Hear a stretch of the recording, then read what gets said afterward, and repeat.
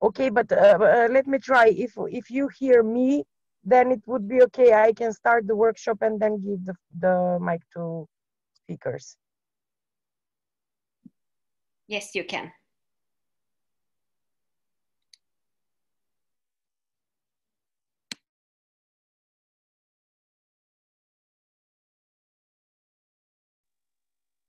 Is it okay now? Can you hear me? Yes, we can hear you. Okay, perfect. Perfect. So can I start then? Yes, you can. You can start.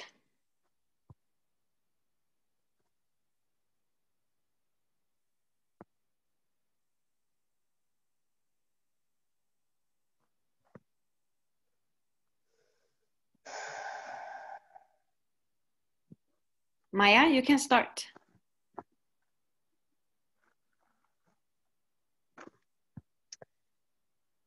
I don't know, something is wrong. I will try to connect from my phone, because here on this device is not, I don't know, something is, you know, it's interrupting all the time, and I don't hear half of what you're saying.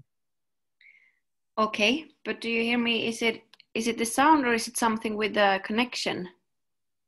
Probably the connection, because I hear you, but and then the video stops and I cannot hear you.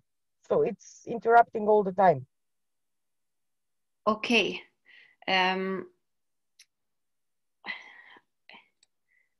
But if you start, then we can see what happens. Yes, okay. I hope that everyone is hearing me. So I would like to welcome you all to this workshop about crisis centers situation in Western Balkan and Turkey, and Istanbul Convention in the period of pandemic with COVID-19. We all are witnesses to what happened with this pandemic in the world. We had to change everything. We had to change our work, our way of work, all the activities that we used to do with physical presence before. Now it's everything online.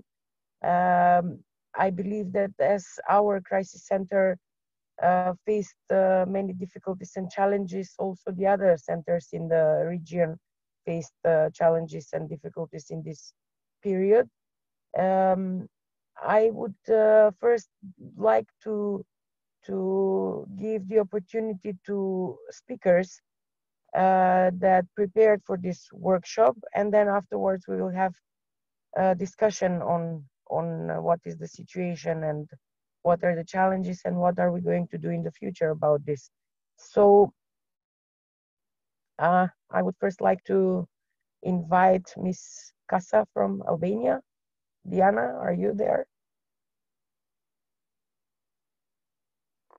Okay, thank you, Maja. Can you hear me? Yes, I'm here, Maja. Yes, yes. Okay. I'm honored to be part of this workshop, Freja, and to share with all of you the situation in Albania regarding the crisis center, as I represent one of the organizations working in Albania for almost 20 years on the field of anti-trafficking of human beings, and also on assisting domestic, older women and girls that have suffered from domestic violence and violence in the families. So I can share some of the crucial things together with you, and then we can discuss. Before starting the crisis situation, or let's say the pandemic situation, we are engaged as organization in offering residential assistance to victims of trafficking that are minors. And we are based on acting based on standard operation procedures in Albania, meaning that all the referral cases are coming from the police state and the state social services.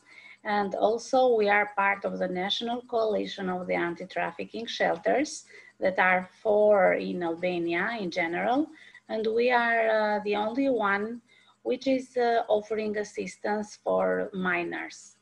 So cases are coming from various areas of Albania, but based on the referral coming from the police or the state social services before, they need to be categorized as a potential victim or victims of trafficking. And then in case they need assistance, residential or in distance, we are offering. While for domestic violence, we have a complex centers, meaning that we have daily women centers where they can come and take assistance on psychosocial reintegration regarding the offering vocational education trainings. And also because we are licensed as an organization and known from the Ministry of Health and Social Welfare to offer this kind of trainings for them. And also now we have started piloting for almost 3 years in offering also counseling for the men as abusers. I don't know, maybe you have information regarding this situation of offering assistance to men as abusers in Albania, but mostly the most experience is in Tirana. The organization of Iris Luarasi, which is offering this kind of assistance, and also in Shkodra, in the north, that is offered from the organization Women to Women. Now this kind of experience is replicated in Elbasan through the organization which I'm representing. I'll give you a short screen of the situation before starting with the pandemic situation, meaning that most of the cases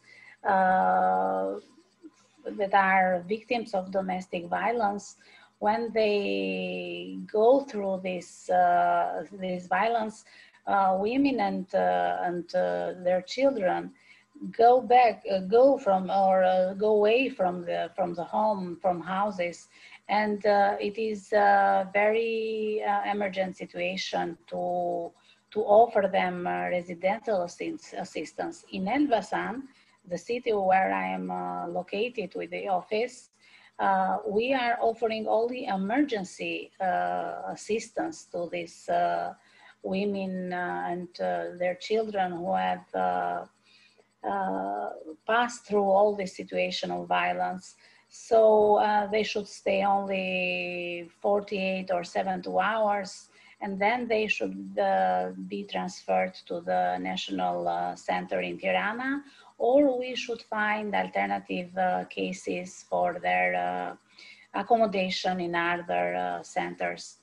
While for victims of trafficking, this is resolved because we have the shelter, which is offering the whole accommodation package and reintegration also.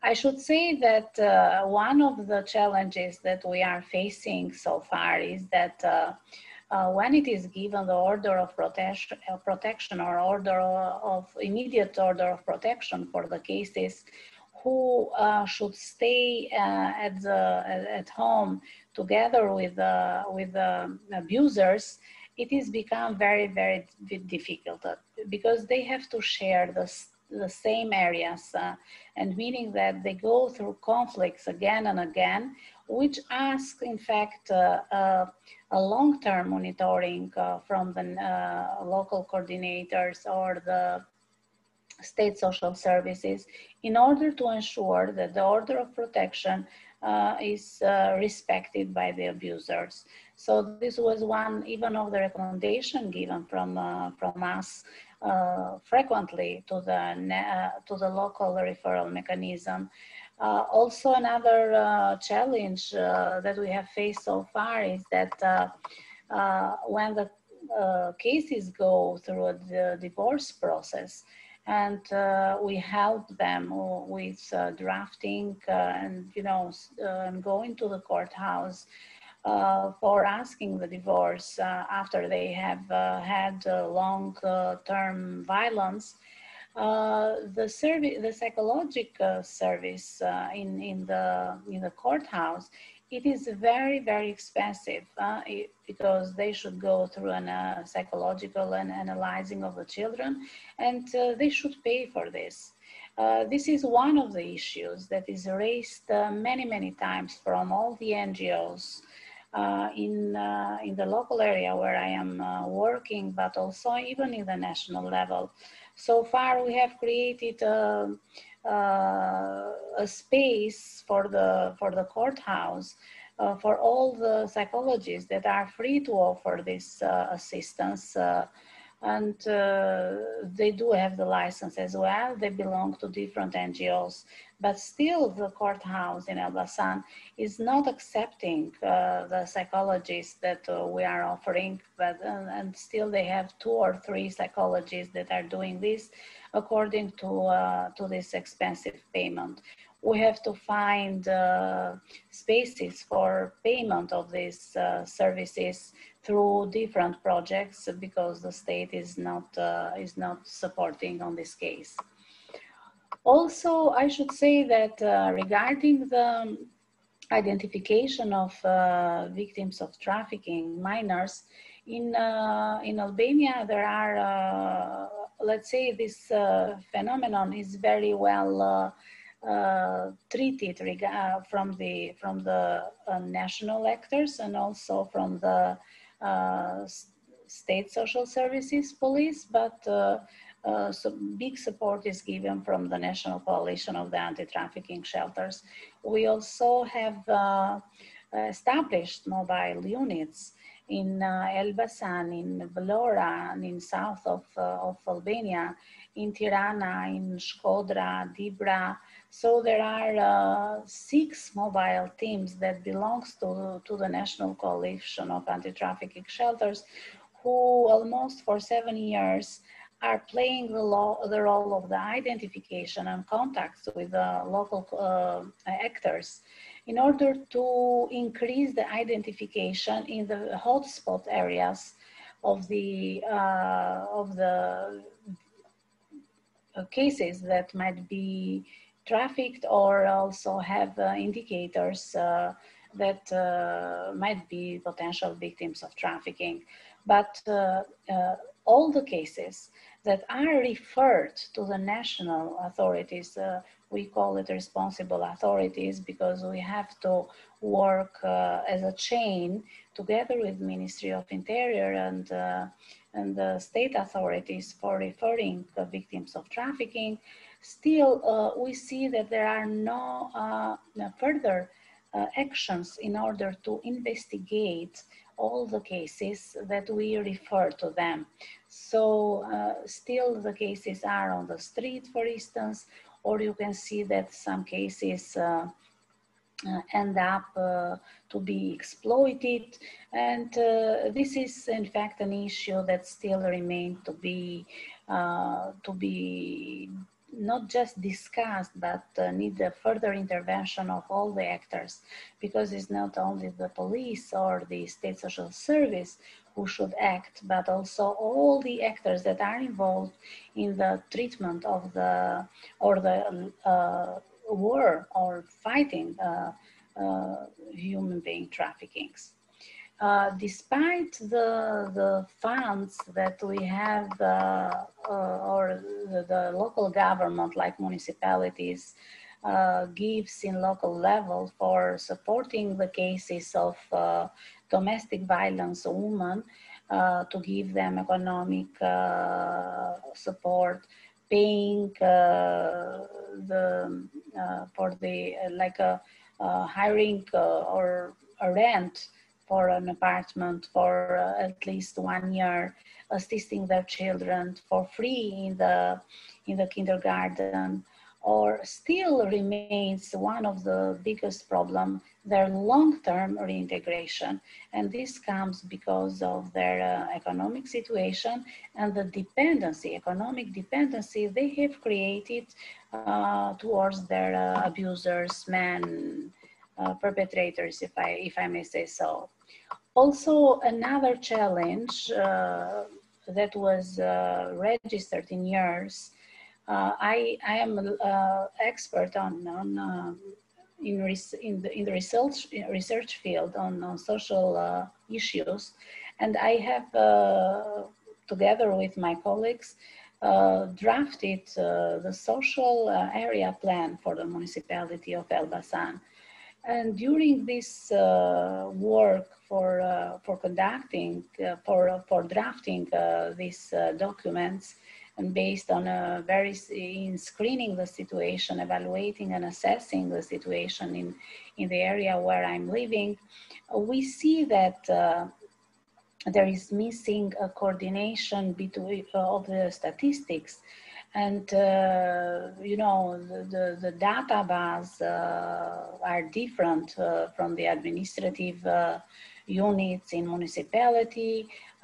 They do not fit with the data so coming from the NGOs.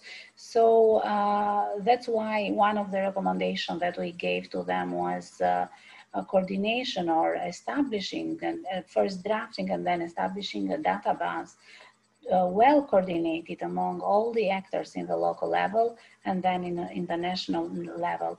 And this is because they should serve to track all the trends or all the cases that are registered, and they ask help and support from the state. So these are some main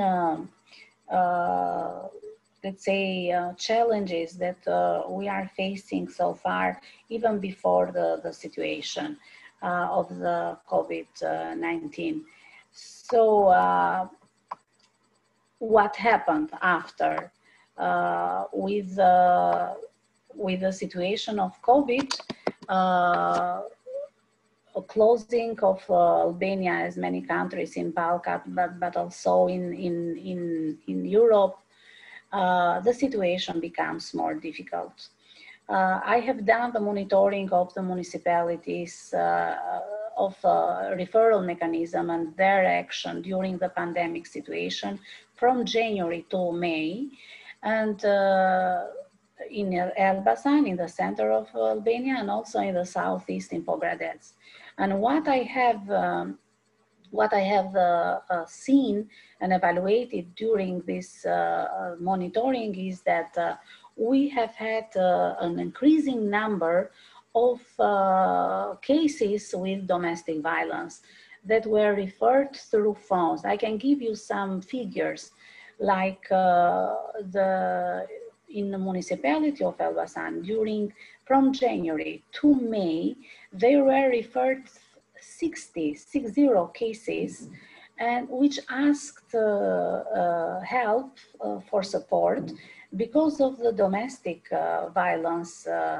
And also my organization registered 66 cases of women which had very socioeconomic issues, but also 45% of them did have problems with domestic violence.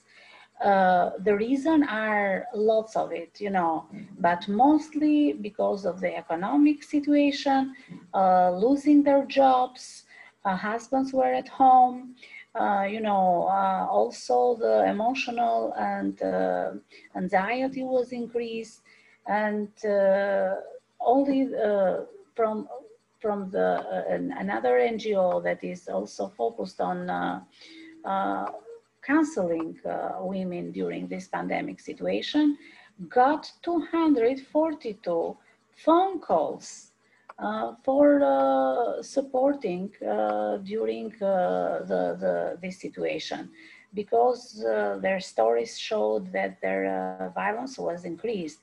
And I can tell you that these 242 phone calls were not from the Elbasan municipality, but from the whole region, meaning that it shows that the violence was increased and was becoming a very problematic situation. Also, what is very interesting to see during this period was that the number of potential victims of trafficking, even that it looks like the picture was like, you know, we are closed, people were not moving out, the traffickers, the perpetrators were becoming too smart for starting new forms, new shapes, new trends of trafficking people, include here also children. We as organization have assisted during this during this period 24 potential victims of trafficking, minors, and only this period we got 6 referrals for assisting in the residential center, and 11 cases identified from mobile teams in Elbasan and in north of Albania. So I can say that even that was online situation because the referral came from different actors, different NGOs, state social service, police. We tried to support the cases as much as we can, even within the COVID situation. There is a question that do we have had any support from the state and from the international organization? As might happen even in the other countries, there was a protocol especially for the NGOs who had residential centers to respect for the pandemic period of COVID-19, meaning that we couldn't accept new cases without having an area as an emergency, meaning that all the cases should stay in these emergency areas, and then they should enter after 14 days. They should enter into the services. This was very, very difficult to be done because we as NGOs don't have too many logistical capacities to offer such things. So that's why I mentioned in the very beginning that the crisis center were not too many in Albania or in the area where I am working, meaning that they first needed to open these crisis centers to locate or to assist people, and then to send to the services they needed, like our NGO. From the state, to be frankly, honest, we didn't have many support, meaning that only from the local government, which helped with packages of food or, as I mentioned before, with hygienic packages for these women, but mostly the cases were supported from the NGOs, from the international donors, and from, based on projects. So only during this period, January, May 2020, the national referral mechanism of Elbasan municipality identified 36 cases which were helped with food packages and hygienic packages as well. Also, they monitored 29 cases that were carried from 2019, which also closed their short-term period of order of protection and needed further support. We as an institution, as NGO, have had support from the UNICEF based on a big project. Money came from the British government, which was appointed for anti-trafficking action in north of Albania. And we are supporting all the cases that are identified all during this period. Ministry of Foreign Affairs of Italy also is giving a great support regarding the through projects also regarding the support for victims of domestic violence in their further integration, meaning that we are offering them vocational education trainings or internships into the businesses in order to learn their job. And we also had other projects from different organizations. So to conclude and to give an overview of the situation in Albania about that how the Istanbul Convention is implemented in Albania, I should say that in fact there has been some improvement, especially on the legal framework. Recently, we have had changes as from in the law against the domestic violence, which now gives the priority to women and the children in the house, and they will take out from the house and leave the women at home, and also very good point which is now within these changes in the law is that all the judges in the courthouse will force or obligate the abusers to take rehabilitation services, because before it was based on the desire of the judges. Now it is an obligation, and they should go to the program of the rehabilitation in order to treat all these symptoms of abusing and know where it is coming from. So we are very satisfied with these changes in the law and hope that it will work. Also, in October 2019 in Elbasan, it was opened for the first time the office of free legal aid established in Elbasan municipality, meaning that all the citizens, especially women and children that are under the domestic violence situation, can have for free this legal aid. And even that in Elbasan we do have NGOs that are offering for free. We have lawyers. Still now it is something that it is working in the city, and people can have access to this legal aid for free. What can I tell else regarding the situation? It is becoming very difficult for us to manage, you know, this situation in now. So we are making the best to survive, because everything is based on the donors' support. We as NGO have some funds for trafficking, but when it comes for domestic violence, it's very, very, very difficult. So despite projects, services we are offering, I should advise and recommend that the state should also support NGOs who really are offering services for victims of domestic violence, and especially for reintegration, for a long-term reintegration and their employment. This is very, very important in order to have longer reintegration of the women in the society.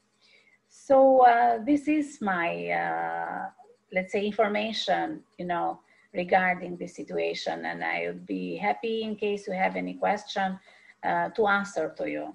Thanks a lot. Thank you, Dijana. I think it was a really good information and report about everything that happened, and it took a little bit more than we planned. So I'll just give the time now to another Dijana Malbaša from Alban Women's Center from Serbia. Dijana, are you there? Yes, I'm here. Maya, hello. Take the mic, please. Hello, everyone. I'm Dijana Malbaša from Autonomous Women's Center from Serbia. Thank you for invitation and to have opportunity to participate in this forum and to share our experience. I will speak about the situation we had in Serbia during the state of emergency, what we had in March and April this year, and about the current state of place in regards to problems women victims of violence facing, but also challenges that facing women's NGOs who provide direct support to women victims of violence. As an organization which provide direct support to women who survive violence, actually we recognized at the beginning of this pandemic situation, we recognized the risk and consequences that isolation and social distance can bring for women and children who are victims of domestic violence. And we call up the state to implement safety measures in all planned activities to prevent spread of coronavirus. However, there were no clear instruction or protocols on processing cases of domestic violence or protective measures. Actually, only our Ministry of Interior made a statement that they will proceed every case of domestic violence regularly. Actually, very soon, this lack of information and unclear information on unclear procedures showed its consequences after the state of the emergency declared. And actually, after that, in this first month after the state of the emergency is declared, we in our helplines start to receive increased number of calls from our clients, and they addressed different kind of problems. Some of them were lack or insufficient information and inaccessibility of institutions. So many institutions reduced their working hours, procedures get slower, courts hearings were not scheduled or were postponed. Citizens couldn't reach directly to the institution, they couldn't enter, so then they couldn't get information. They was calling on the line by the telephones, but sometimes nobody didn't answer, etc. So it was quite big confusing about procedures and work of institution. Also, although the Ministry of Interior was assuring us that they will handling regularly on domestic violence cases, actually official data shows that in March this year, when this state of emergency started, that it was a drop of 30% in the number of the court prolonged emergency measures. And actually, that was in line what our clients had been telling us. Some of them said that they reported violence to the police, but actually the police officers were reluctant to issue emergency measures, especially in those cases where perpetrators was elderly citizens, since we had in one period of time total prohibition of movement, especially for elderly citizens. So they was thinking that it's not adequate in this period of time to give them emergency measures, to evacuate them from their home, etc. And it of course put a risk and danger in women who was exposed to violence in their homes. Also, groups for coordination, which consisting of police, social center, and public officer, and which have tasks to review all new reported cases and made safety plans for victims, were reviewed in March, were review only half number of new reported cases. Of course, also the number of safety plans for those cases was much lower. The other problems was a significant number of our clients was made a question about that. It was a respect of court decision that regulate child contact with father they do not live with. So it was in this pandemic situation, in state of emergency situation, it was not clear. Does the court decision should have been strictly obeyed or not? What mother should do, especially in those cases where they some healthy risk for child or for other family members, children was live with. And actual information mothers get from institution was quite confusing and in contradiction with each other. Sometimes they were told that they need to find solution and agreement with ex-partners, how they will deal with that situation. What was, of course, what was not possible, especially in this situation when we had history of domestic violence. And it was something, this whole situation, it was something that violence partners, they took advantage of, and they was just starting to continue to offending or treating mothers if they do not if they not allow them to visit children, even as I said, when there was some health risk, etc. Also, there was a large number of social economic issues, financial problems. Women lost their jobs. Procedures for social financial aid was slow, or it was quite complicated to apply for some social benefits. Some fathers also lost their jobs. They didn't pay alimony. Mothers was confused about some employment issues. For example, do they have right to ask for absence from work or to change working shift if they have nobody to take care after children, since the children didn't go to the school, everything was online, etc. So it was different kind of problems. In that period of time that we had, as I said, state of emergency in March and April. Currently, we don't have any state of emergency. Barely we have any measures in effect, in spite of the fact that actually number of COVID cases is significantly higher than in March and April. And actually, some of these problems are not relevant anymore, but some of them still remains, such as court procedures, which are still quite slow and insufficiently effective, which was actually a continuation of disruption caused by state of emergency. Also, some financial, socio-economic situation, it's not good, etc.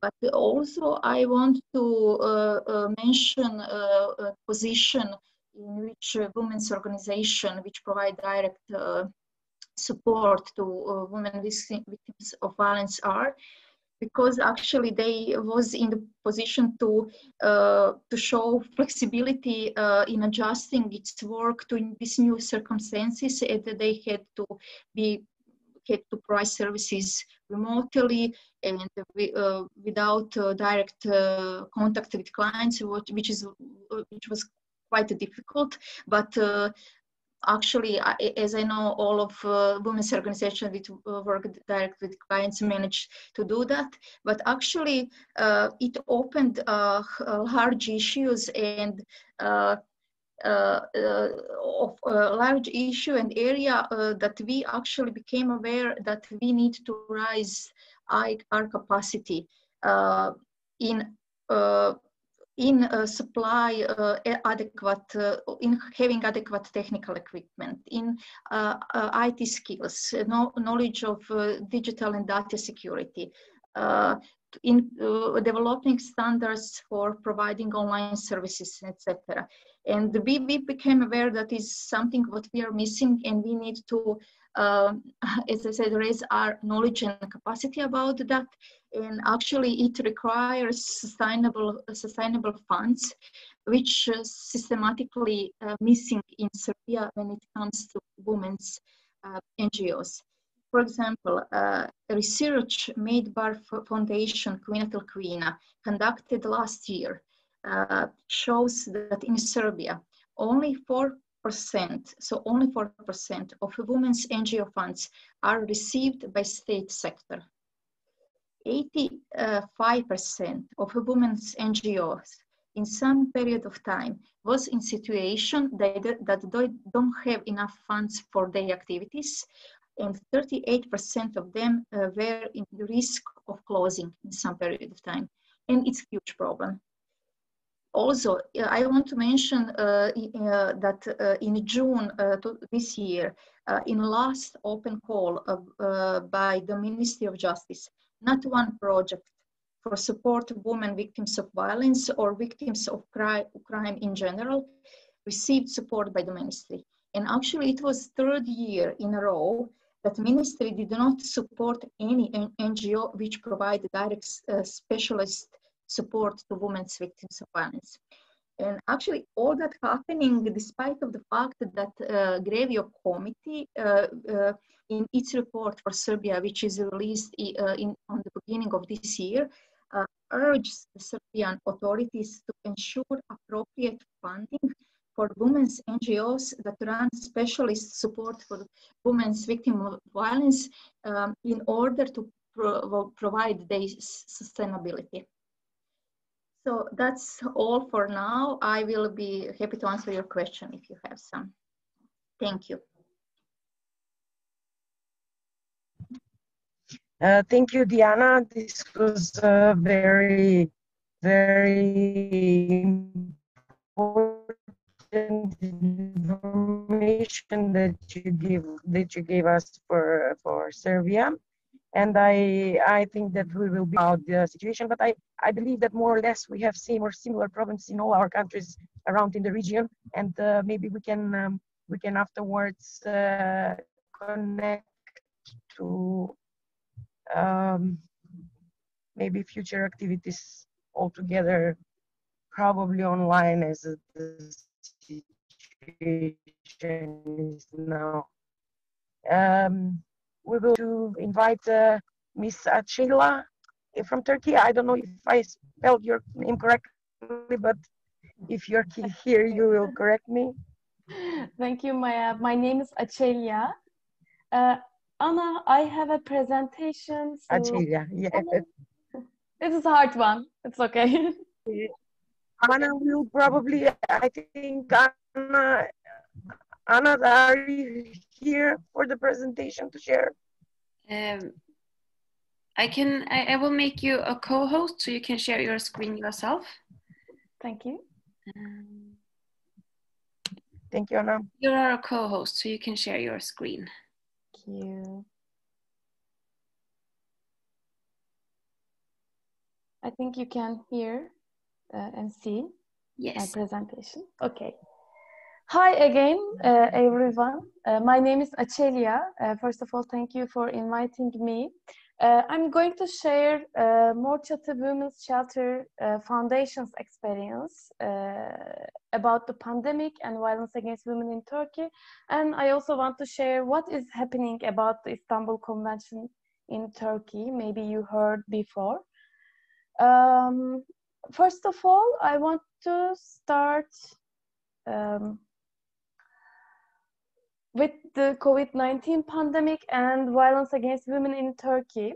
In Turkey, the government doesn't produce and disseminate any data regarding domestic violence and femicides. Despite the lack of data, several reports have been published in national and international media, issuing the increase in violence against women since the beginning of the pandemic.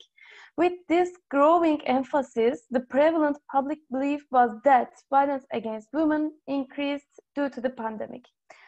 It was true that women had to spend more time at home alone with violent men, where they could have been exposed to violence for 24 hours. However, as women's organizations who provide direct support to women, we were worried that this belief would lead to a perception that the domestic violence cases are due to the exceptional circumstances of pandemic, and the dynamics underlying violence against women in Turkey would be hidden. Based on our observations and our experiences with the women during the pandemic period, we were informed that women had limited access to support mechanisms they would need in case they attempt to escape from violence. Pandemic conditions deepened the already existing implementations problems of the violence prevention mechanisms in Turkey. We observed that the pandemic was used by the law enforcement officials as an excuse for breaking the law. Women were not accepted to the shelters due to the lack of capacity, or they were misinformed by the police forces to prevent them from applying to shelter. The police forces didn't implement the article that gives women the right to remove the perpetrator from the house. During the pandemic, the women's shelters are open but not accessible. By going against the law, the women who experienced any type of violence other than physical violence were not accepted to the shelters, and no alternative was provided to them. On 3rd April 2020, a statement titled Additional Measures Against Coronavirus in Women's Guest Houses. By the way, they don't want to say shelter. Guest houses is more shiny, let's say, was published, and it states that no one was accepted to the shelters except the women whose lives were at risk. The applicant women were asked for a health report as the proof of imminent threat of violence.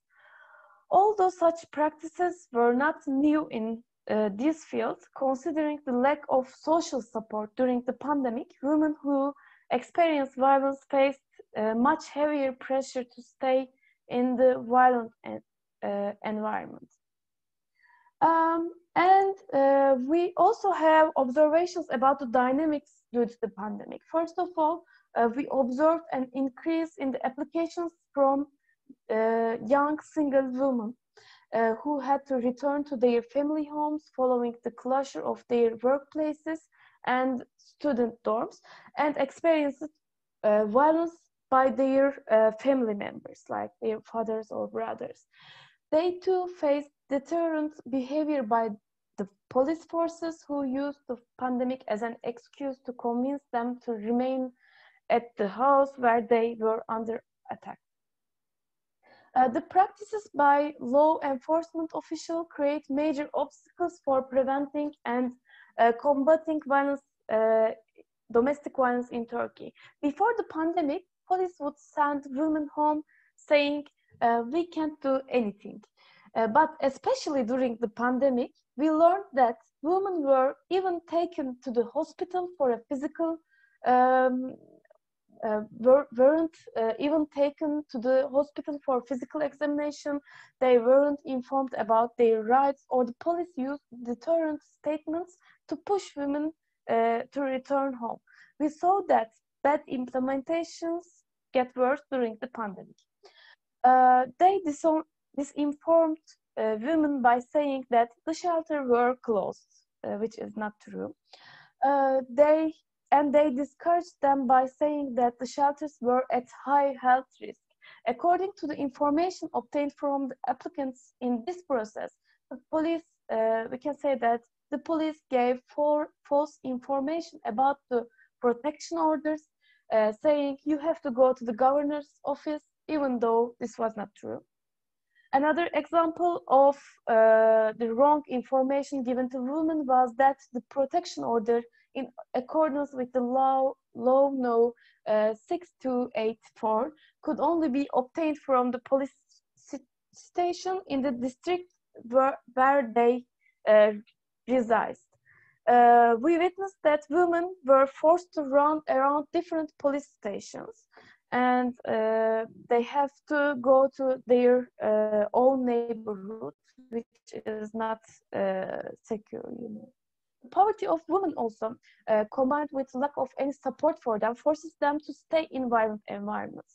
The amount allocated for social support to women was easily shifted to other areas during the pandemic by using the pandemic as an excuse to deny women their rights. Women also were turned down by these institutions by being given false information about their rights. During COVID-19 crisis, with the increase of women's poverty, women found it more difficult to leave the house and to start their own independent and violence-free lives. Many women who reached to us and to other women's organizations asked for financial support. We witnessed that attacks against women's alimony rights, which systematically intensified since 2018, have continued during the pandemic. So, what we did as Çatı? Çatı continued its activities at its shelter and solidarity center. We have a shelter, independent shelter, and a solidarity center. We continued to have online meetings and interviews the women staying in our shelter since the beginning of the outbreak. They can use any technological devices at our shelter, which is not used in state shelters, unfortunately. We continue to receive phone and email applications in our usual schedule from our Solidarity Center. We shared the experiences of women who receive support by phone or email from us on a daily basis throughout our social media accounts, and monthly throughout our contact accounts and throughout press bulletins.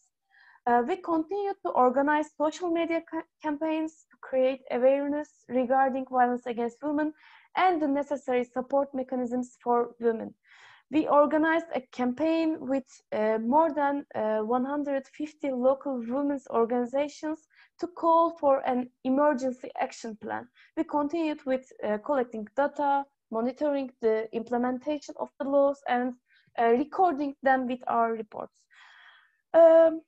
What about numbers? Between March, the date Çatı staff shifted to remote work, and June 1st, the official start to normalization in Turkey, the number of women who called for the first time is, call us for the first time is 286.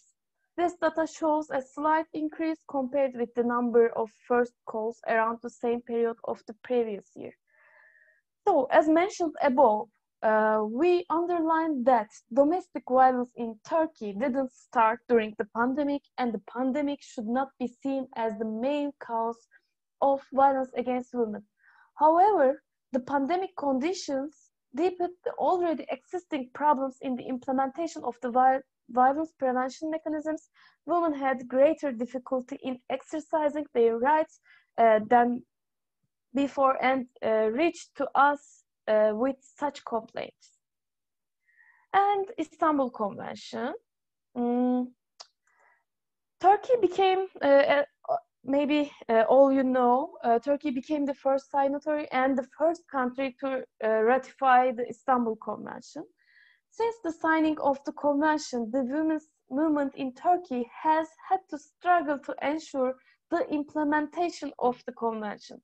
The lack of political will always be the primary reason why the provision of the convention has not been implemented properly. The family-oriented policies of the government have always contradicted with the notion of gender equality, and thus strengthening the family has been chosen over struggling for gender equality.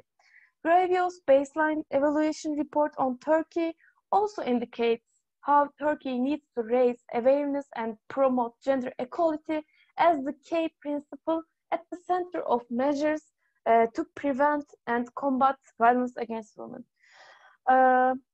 Of course, the government hasn't benefited from the recommendations of us and of the Gravio to enhance the policies and implementations. Moreover, the talks on the withdrawal from the convention was sparked by the conservative men's groups, of course. The ongoing attacks on the vested rights of women is welcomed by the government representatives, and the withdrawal from the Istanbul Convention became a public conversation in July 2020. It was a rumor, it was a gossip. We knew something about it before, but it started, became a public conversation in July 2020. The main arguments of the attackers are that the convention aims to undermine Turkish traditional family values and promotes homosexuality. These extremist voices were allied by the government officials, and some of them said that the demand of the withdrawal from the convention shall be debated. You can see some creative cartoons on the screen. Their Holy Family and Istanbul Convention is here. What happened after this attack? After this attack, we were able to see public opinion on WoW and violence against women and Istanbul Convention. A renowned research company in Turkey conducted a research on the perception of the Istanbul Convention among these discussions. According to this research, 35% of society know the content of the convention, 3% is either opposing or misinformed, and 62% say they did not know. Only 7% of the participants are in favor of Turkey's withdrawal from the convention, and the majority don't have any specific opinion about the convention. By the way, the research also provides insights about the changing trends on the public opinion on violence against women, and it was in a good way. Feminists have been campaigning for the implementation of the Istanbul Convention since its ratification. However, the attacks on the convention created the urgent need to campaign for it. Not only feminists and women's organizations, a large fraction of the public, including municipalities, civil society organizations, independent media, celebrities from Turkey and all around the world, and artists showed their objection to the plans of withdrawing from the convention, and they produced and posted info on social media, shared statements, showed their support, usually under the hashtag Istanbul Convention Saves Lives. Moreover, women's organizations organized meetings and protests in public area. Despite COVID-19, women gathered together to defend Istanbul Convention. Even though police tried to prevent meetings and protests, women came together with anger and rebellion. 312 women's organizations came together and held meetings to strategize against this backlash. They organized hashtag campaigns on Twitter, sent petitions to the government, letters were written to all MPs explaining the conventions. I cannot say there was a single-centered campaign for promoting the convention. There wasn't a single campaign. Everyone produced content from their standpoint. The majority of these campaigns were on social media. Even people recorded and posted videos reading articles from the convention. Municipalities, which are from the opposing party, disseminated their message on billboards and other mediums they have access to. By the way, television is the most popular medium in Turkey still. However, dissident voices don't have any access to TV. By the way, mainstream media in Turkey is seized by the government. Although the women's movement is very, very powerful in Turkey, and Istanbul Convention was supported by a large fraction of public, our area of influence is limited and cannot be compared to the government's control over almost every medium of communication in Turkey. As the research mentioned above indicates, a large portion of society doesn't know what the convention is about, and if they do, they support it. Even women from AKP, especially KADEM, a government-organized non-governmental organization, were uncomfortable with the discussions on withdrawal and even shared their discomfort with the public by supporting the convention. For this reason, teaching public what the convention is all about was the main motivation of everyone campaigning about it. The myths produced by the men's groups have not had the power to influence the public. However, we know that some government representatives, including MPs, share their views. However, a strong support for the convention might stop them. For this reason, we try to explain the convention by using any medium we have. Lastly, one of the myths about the convention is that it aims to promote homosexuality. Unfortunately, the hatred against LGBTI+ community is widespread. Some of the organizations either claims that the convention is not about LGBTI+ people, or organizations like KADEM or Women from AKP stated how these opposed to that article 42. We, Çatı, and many other feminist organizations prefer to tell people that the article is about discrimination and discrimination is a crime. Thank you so much for listening to me. This is from our march. Bye-bye.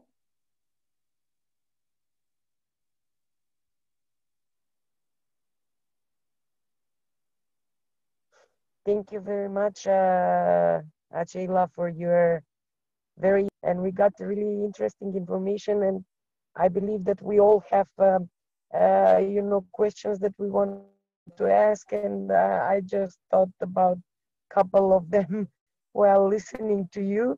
We will leave that for the end of this workshop if we have the time. I believe that we will probably. But now I would like to invite our last but not least speaker, of course, Ms. Danijela Kaloci from Vive, Zene, Bosnia-Herzegovina. Danijela, are you there?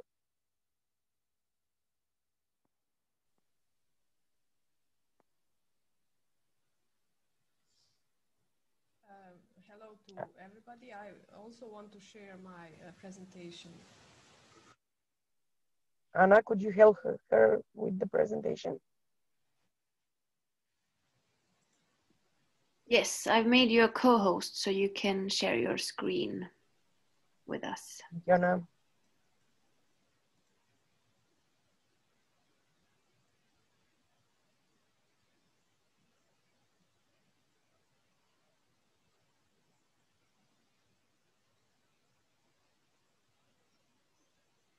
Do you found out how to do it? No. It's a green dot in the middle of your screen that says share screen. Press. Okay. And then you have a couple of options which screen you want to share. Okay. Can you see now? Yeah, we can see your presentation. Yes, we see it. Yes. Hello again. I'm coming from NGO Vive Zene from Tuzla, Bosnia-Herzegovina. NGO, I just want to introduce a little bit our organization. it's Center for Therapy and Rehabilitation from Tuzla. My name is Danijela, not Kaloci. It's earlier surname. So, okay, I'm sorry, Danijela. I just had it in my email, so I'm sorry for that. It's okay. It's okay. NGO Vive was established in February 1994. Can I? Okay.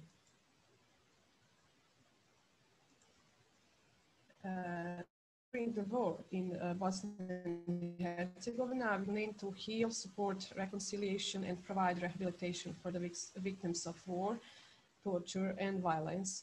Since then, a rehabilitation program was implemented through the activities in the center, as well as in the communities in the northeast and middle Bosnia and Herzegovina.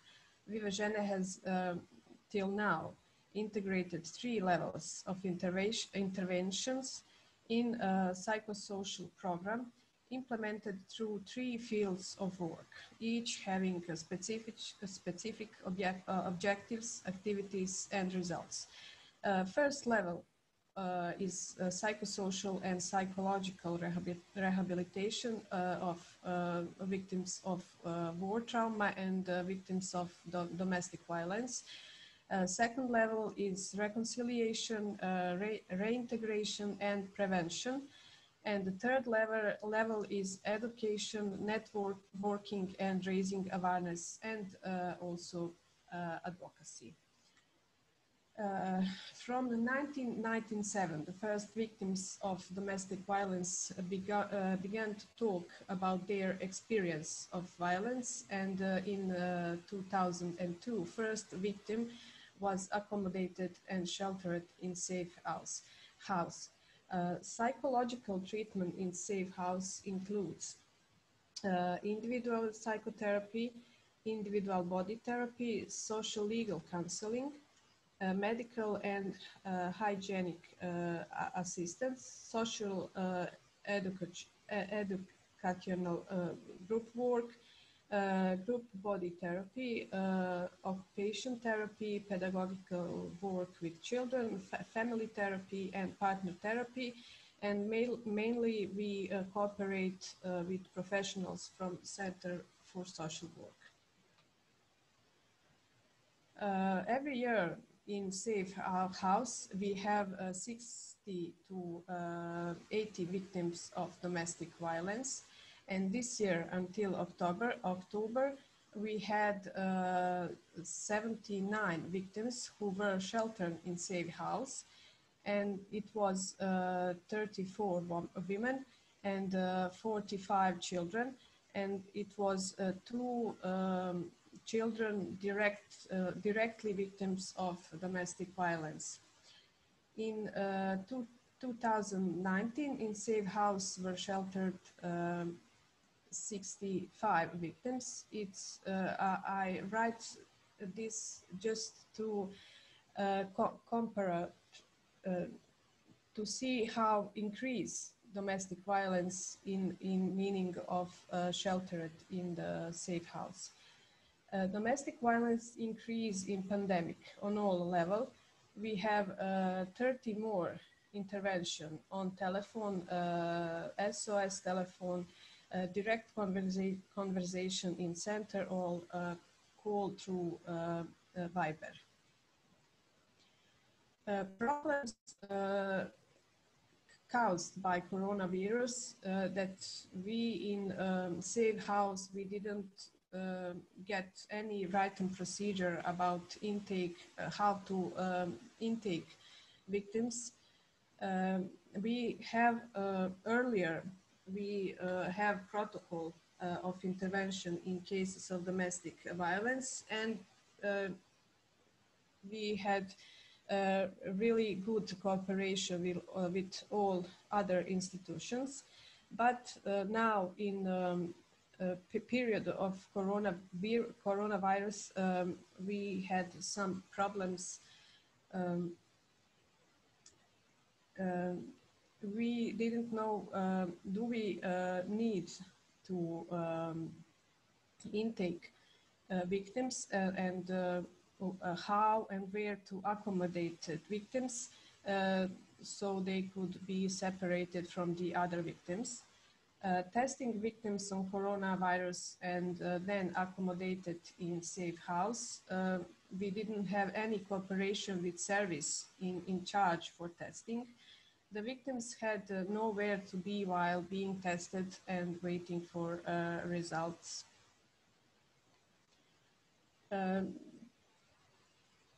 What we have undertaken on our initiative, the Ministry of Health sent a letter to all health centers in the area of Tuzla Canton to ensure testing of victims before admission to a safe house. But the victims again had nowhere to be while being tested and waiting for results. So we after this crisis, we have cooperation and coordination with referral mechanism and through organizing meetings. And we organized also one meeting with the representatives of referral mechanism in May 13, with participants from Ministry of Internal Affairs of Tuzla Canton, Institute of Public Health of Tuzla Canton, Cantonal Civil Protection Administration, Center for Social Work Tuzla, and Home for Children Without Parental Care.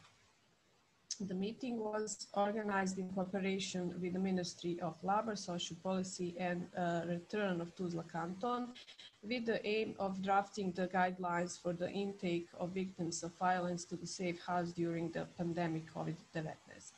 It was agreed that the victims of violence will be intaked in safe house and placed in special isolation room separated from other women. In building of Vive Zene, one room has been adapted room for isolation, with all necessary things like bed sheet, table, chair, cutlery, towel, things and everything what they need. Victims in room for isolation didn't have contact with other victims in safe house, and they have contact with only a few of staff. That also was unacceptable because we couldn't accept other victims who needs help while we don't get negative results of testing victim from isolation room. The testing procedure then generally lasted 7 days, and it was a very long period. Now, thanks to all our initiative and notes to in-charge ministry and the donors, we have adapted 3 rooms for isolation. In written procedure has been ordered that all new clients who need to be sheltered first must be in isolation for 14 days and then testing.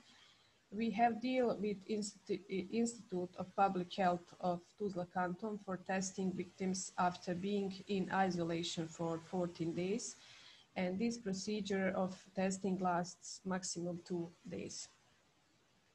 And thank you for attention. I prepared just a brief note in with focus on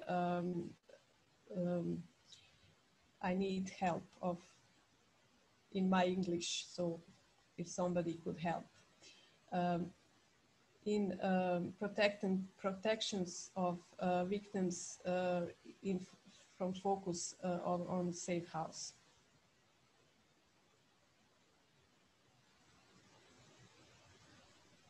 Thank you very much, Danijela, for your presentation and for the information that you shared with us.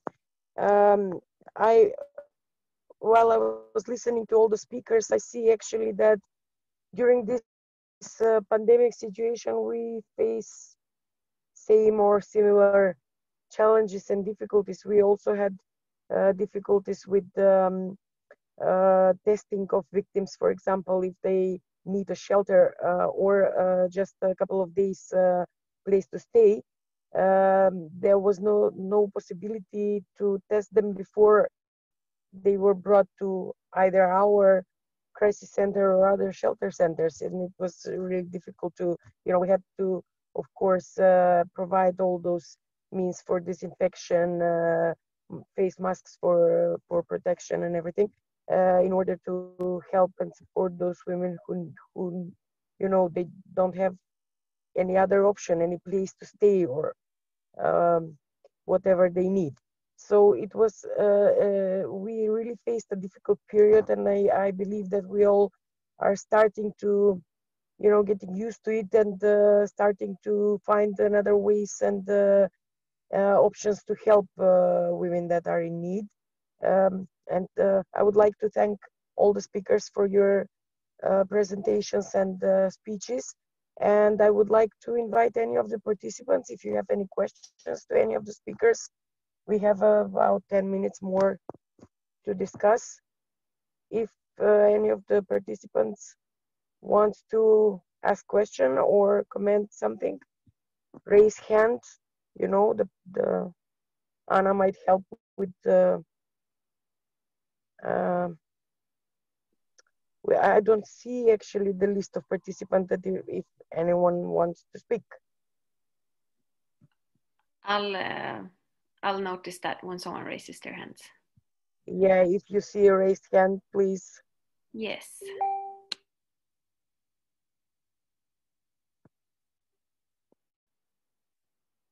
No one? Okay, I would like to say a couple of words, because I didn't at the start, about the situation in North Macedonia. What we noticed in our crisis center, Hope, is association that was formed in 2000 and formally registered in 2001. So we have, next year we will have a 20-year anniversary. Ever since we worked on awareness raising about the problem of domestic violence and violence against women, we implemented many projects and activities, and of course we were registered at the Ministry of Labor and Social Policy as an association that provides social services. This year, what was really interesting, let's say, in the beginning, in March, we noticed a little decrease of number of calls to report domestic violence. It was really strange, but discussing colleagues between us, we thought that probably the fear of the disease was bigger than the fear of being abused in their home. So, but then again, starting April, the number of calls and reports on domestic violence increased again. And during this a couple of months that we were working in this crisis period, we had about 30% increase in the number of calls and reports of domestic violence.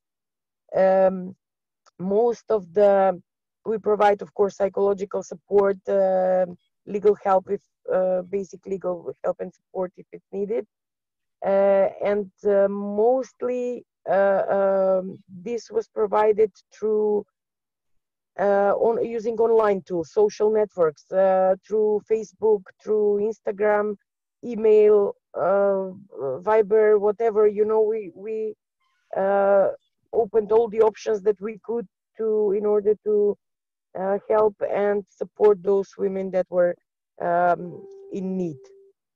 So I would say that we will probably continue.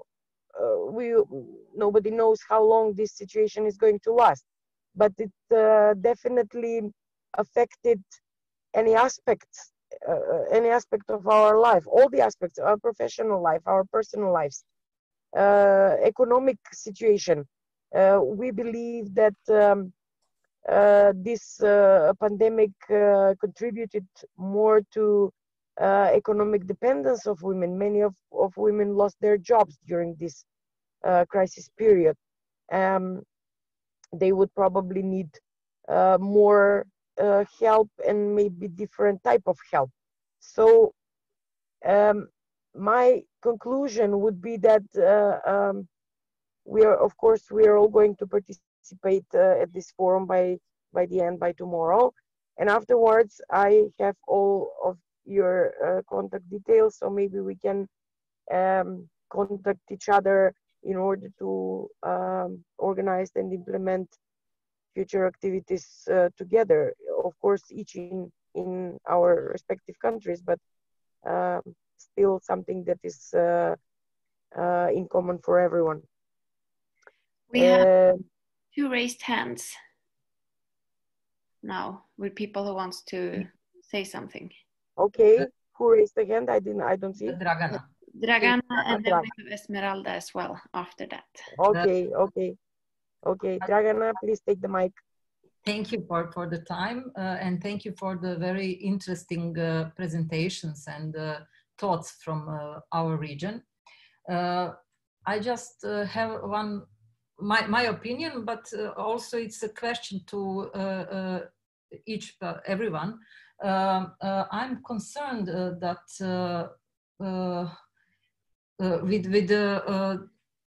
with something we saw in the whole world about women's rights.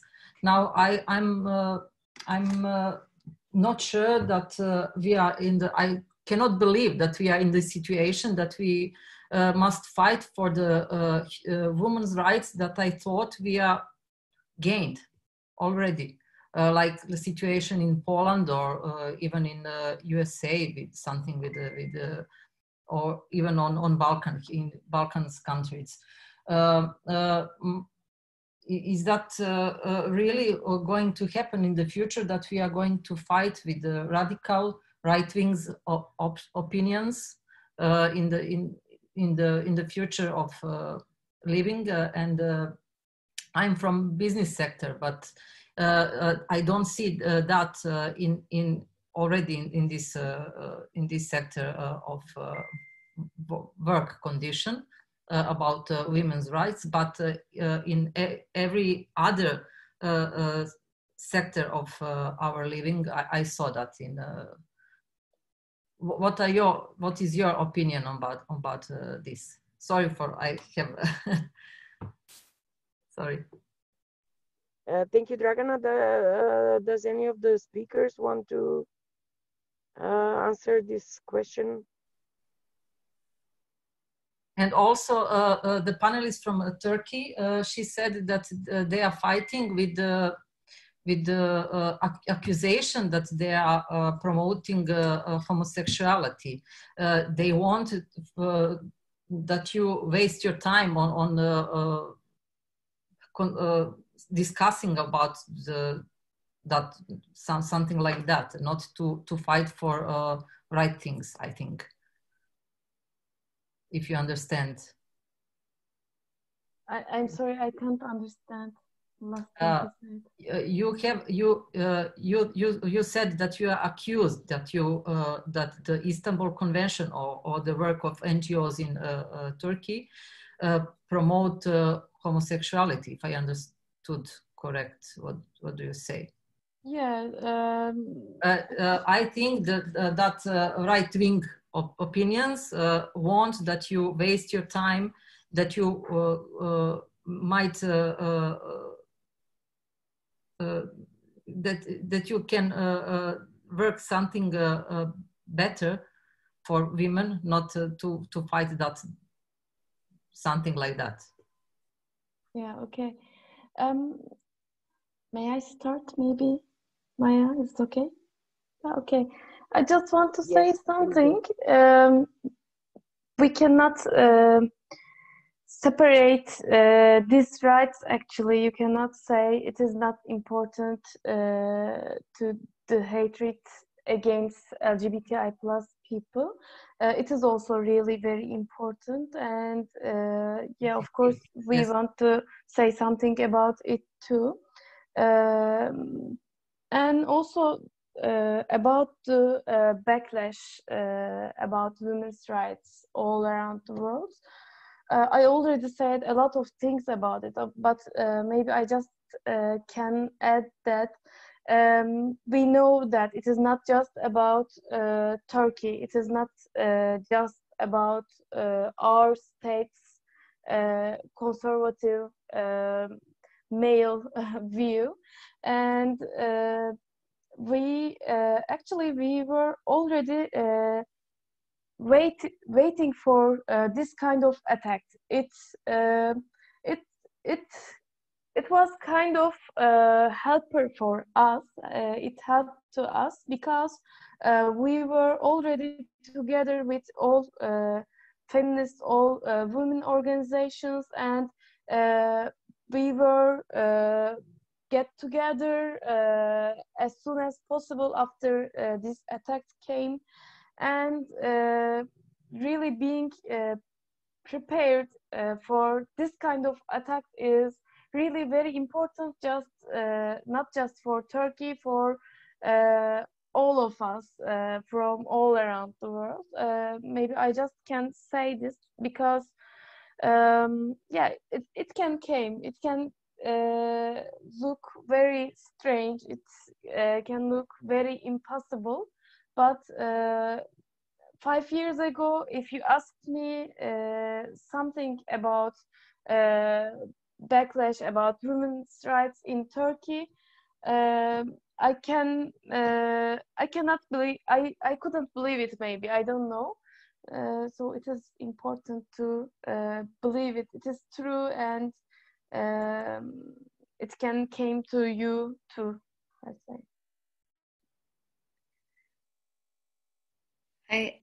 Esmeralda has raised her hand as well. So Esmeralda?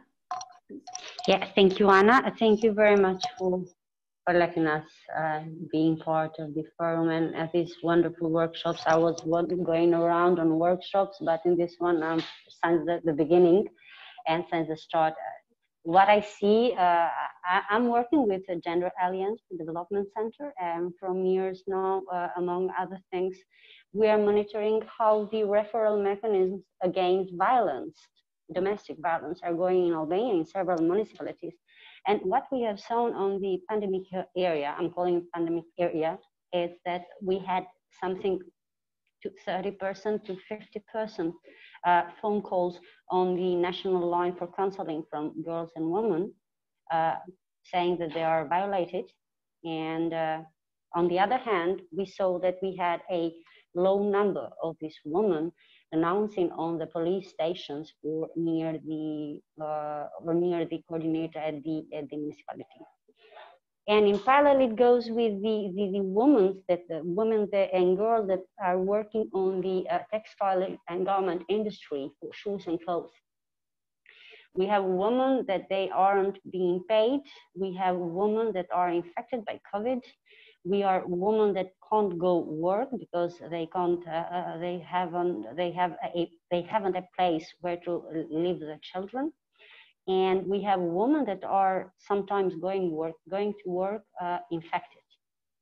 And as I see personally is that I think we are turned back for the women's rights, because if we had done something till, I'm calling, maybe I can say in Albania, if we had done something till March, because in March we have this pandemic outbreak, I think we had done some steps back. And we need to work a lot to go when we were at March and then go further for the women's right. And as seen on the region too, and reading the media and could you put your microphone? Yeah. Yes. Okay. And yeah, I'm sorry, I'm with the mask because we are at the office. And as I was saying, being and seeing what's happening on the region too, and not only, I think that more work should be done for the women's rights. And I agree with Acelya regarding their protests about the rights of the homosexual, I'm sorry, I can't say on short way, persons, because they are human rights, and we need to raise the voice for everyone that believes and thinks that it's undervalued from the society or from the state. Thank you very much. This was just my comment, because I had two or three questions, but I think I have received the answer during the colleagues' discussions. Thank you. Thank you, Esmeralda. Thank you. Yes, as I heard all the speakers and now the comments from everyone. Oh my God, it's finished. Is it finished? Yes, it's. No. Oh, I thought the workshop finished because something showed on my screen. Okay, but I think we need to end now, since the time. Yeah. I would like to thank all the speakers for their input in this workshop, and I would like to say that we will for sure stay in touch and keep sharing information, best practices, and experiences in order to improve the situation. And as Esmeralda now said, because we went a couple of steps back, now we need to move forward. And I would like to thank Anna for your assistance in everything that is technical, and I apologize for my technical difficulties at the beginning. Take care, everyone. Bye. Bye. See you at 3. Bye.